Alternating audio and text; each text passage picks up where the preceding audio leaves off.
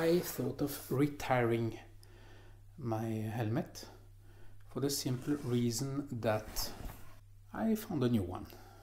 Well, I needed a helmet that could where I could put my camera in front without having to block the vent like I did on this one, and I want to get rid of GoPro adapter as well.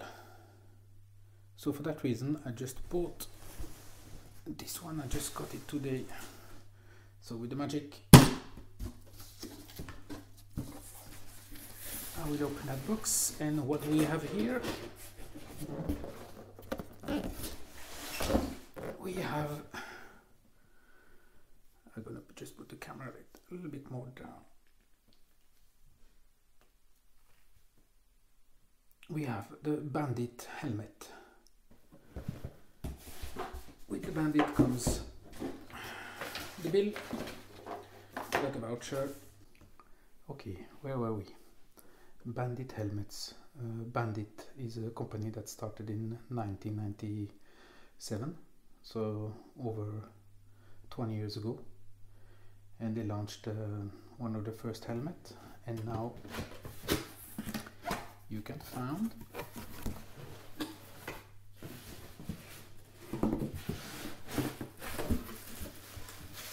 that helmet here. Take the box away.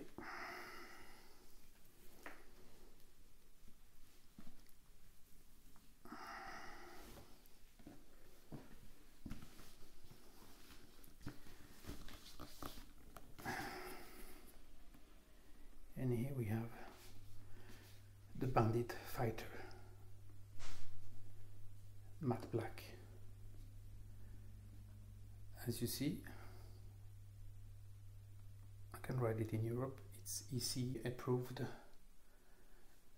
They have DOT approved helmets and also Snell helmets that they made. So I think they just got it approved in 2017. That helmet is, as you see, is 1.3 kilo heavy, plus minus gram. It's quite light. If we compare it to the other one, it's actually the same size. It's the same size. I thought it would be a little bit smaller, but no, it's actually the same size. Why did I choose the Bandit Fighter? The first reason is this in front. As you can see, it's quite flat. I can put the GoPro and I don't need to come down one of the vents. What I like as well is inside I can plug my two, if you see here, I can plug the two microphones here and here. It has a fast release, which is really cool. The inside is cotton, 100% cotton, so you can take everything out and wash it.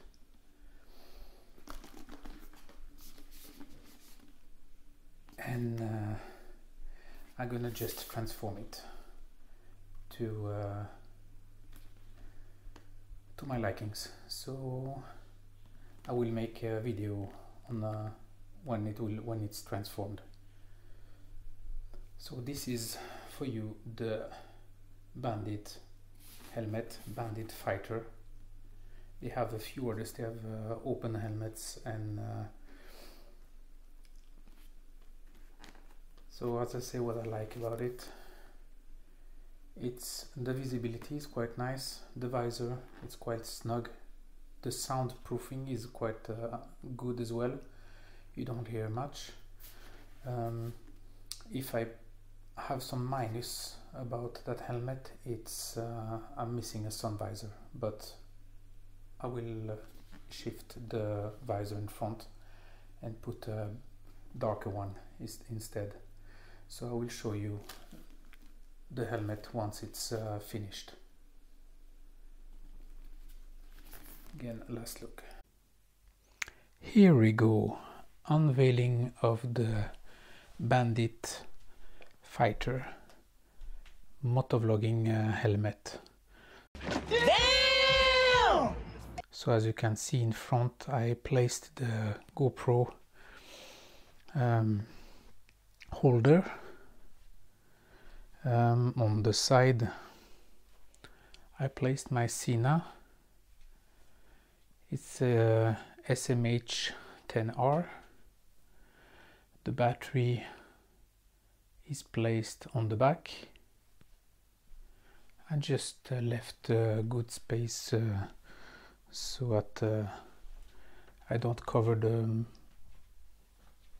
ECE logo or sticker.